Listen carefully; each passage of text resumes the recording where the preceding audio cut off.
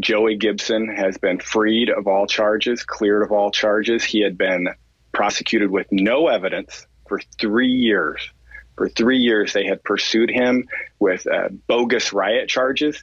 And the reality is he was doing nothing but exercising his First Amendment rights. I believe they knew that. We finally got the charges dismissed. Next stop, we're going back to federal court, and we are going to sue the city of Portland and the Multnomah County for what they did over these last 3 years. And what are you suing them for? Fabricating evidence, withholding evidence, political persecution? What does that lawsuit look like? It's abundantly clear that they prosecuted Mr. Gibson because of his political speech and no other reason.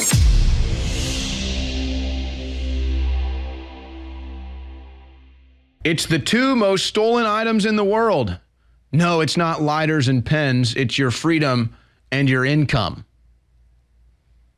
Those are the two most stolen items in the world. And an individual, a lawyer that knows all about that, joins us now, Angus Lee, back on the InfoWars War Room, brought to you by InfoWarsStore.com. First, Angus, I mean, you know all about the government stealing freedom. You've been fighting for freedom in the courts with a lot of different cases and clients over the past couple years, including one, Joey Gibson, in which you guys have had a recent legal victory. So I wanted you to come on here and make the announcement about Joey's legal victory and what that might mean for other victims of political persecution right now in the United States of America. Angus Lee. Thank you. Thank you for having me. Well, bottom line up front, we had a massive, massive victory in Multnomah County, Oregon, Portland City, Antifa City. Joey Gibson has been freed of all charges, cleared of all charges. He had been prosecuted with no evidence for 3 years. For 3 years, they had pursued him with bogus riot charges. And the reality is he was doing nothing but exercising his First Amendment rights. I believe they knew that. We finally got the charges dismissed. Next stop, we're going back to federal court, and we are going to sue the city of Portland and the Multnomah County for what they did over these last 3 years. And what are you suing them for? Fabricating evidence, withholding evidence, political persecution? What does that lawsuit look like? It's abundantly clear that they prosecuted Mr. Gibson because of his political speech and no other reason. There was no evidence. And we recently obtained an email in which the mayor, Ted Wheeler, was essentially, I think you could honestly characterize it as bragging about how the prosecution of Gibson and others chilled their speech. The charges in this case were originally brought right before a major rally, a major conservative rally was about to occur in Portland in August of 2019. And we believe we will be able to prove that the mayor pushed this case all the way up and that there was a conspiracy between the mayor's office and the Multnomah County prosecutor's office to bring charges against Gibson and others with no evidence. And we proved finally that there was no evidence. And that's why the court dismissed the charges against Mr. Gibson and Russell Schultz. And the judge even went so far as to say he was bewildered as to why the state pursued those charges against Mr. Schultz in particular for 3 years with no evidence. And he tossed those cases right out. So this is a civil rights violation. It's selective prosecution. It's political prosecution. It's conspiracy. I mean, look, Russell Schultz was one of the co-defendants whose cases was dismissed earlier this week. Russell was on video walking around. They had video from every angle. All he was doing was walking around at a protest. They presented false information in the grand jury. They falsely claimed in the grand jury testimony that Mr. Schultz was engaged in violent conduct. There was never any evidence of that. In fact, the video evidence made it very clear that that was not true. And they even took a team of U.S. Marshals to arrest him in the state of Washington and then have him extradited back to Oregon.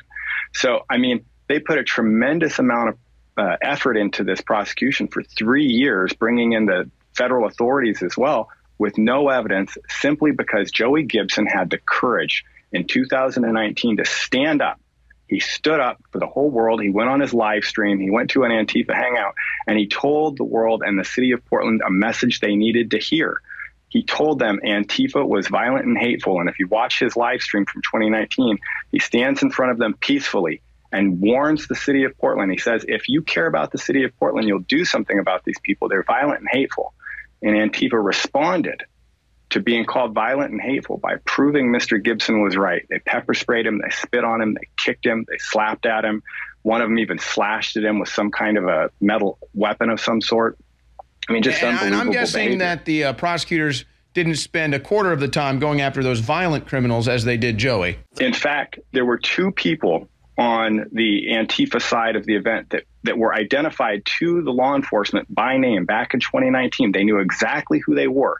One of them was on video engaged in a fist fight. They knew exactly who that was. They took no legal action against him. Another one who's in the video that keeps circulating, who slaps at Mr. Gibson's phone and also is clearly on video kicking Mr. Gibson. We identified that person, sent an email and a letter to the main detective in the case asking for that person to be prosecuted, telling them that Mr. Gibson would cooperate in that person's prosecution. They took no action. They did not pursue that. It's abundantly clear that they chose sides, and it was because Mr. Gibson said something that Ted Wheeler didn't want said. Ted Wheeler didn't want somebody coming into town and saying Antifa was bad, dangerous, and hateful. And because Mr. Gibson said that, they brought all the power of the state to bear against him. And, you know, it's really, really shocking because Mr. Gibson actually cares about the people of Portland more than Ted Wheeler. He wanted Portland to be a safe place where people could walk the streets, not what it is today. And Joey's been actually like trying to save the city. I remember having conversations with him, like listening to him talk about how in to save the city, I'm just looking at him like, yeah, and you're going to serve ice cream in hell too, aren't you, Joey? But like he really has a big heart about this. He goes to these events, he speaks his mind, and he remains personally peaceful. I've never seen any evidence of him engaging in any violent conduct of any kind. And he wants the people of Portland to have a nice place to live. And if Ted Wheeler would have listened to him instead of scapegoating him, he would have done something about Antifa. And he didn't. And as a result, Antifa basically tried to burn the city down in 2020 and 2021. And there's still a major problem. And, you know, it's really sad. You go through downtown Portland and it's all boarded up and there's all sorts of empty storefronts. Yeah. There's very few people walking around. And it's because they didn't listen when they were warned. Instead, they attacked the person who brought the truth. Now, you don't have to give away all your legal strategy or what to expect here, but I mean, in the process of discovery and what your federal case is going to be, I mean, are you going to get access to emails, or how do you plan on proving all of the political persecution against Joey? Oh, there's going to be an extensive discovery process. That is absolutely for sure.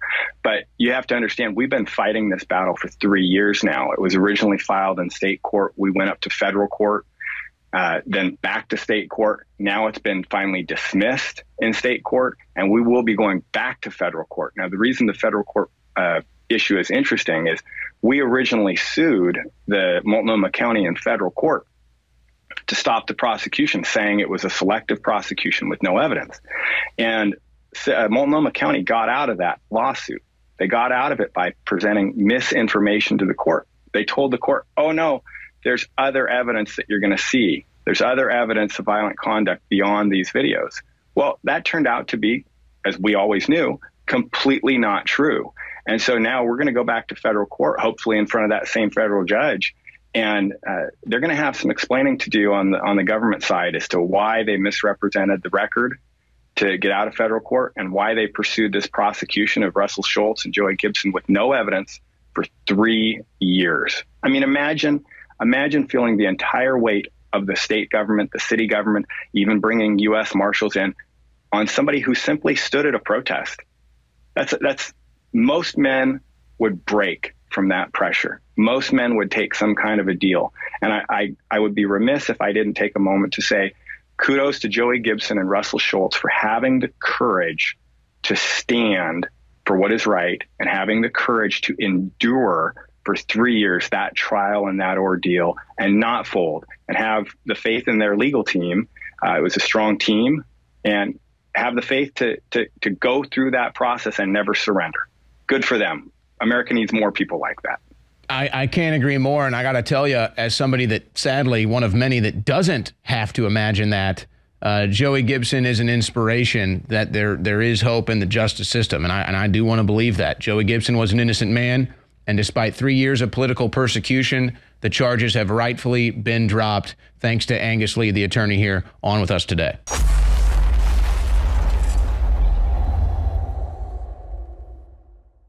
Our mission here at InfoWars is very, very simple. Promote freedom, promote justice, expose the globalist, stop the New World Order.